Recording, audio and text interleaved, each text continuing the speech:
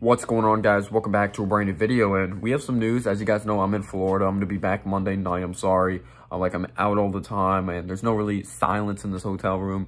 I'm sharing a room with my brother. His bed's over there. He's currently in the shower right now. That's why if you might hear some music. But anyway, we have some news as Mike Woodson's going to be accepting a job at Indiana.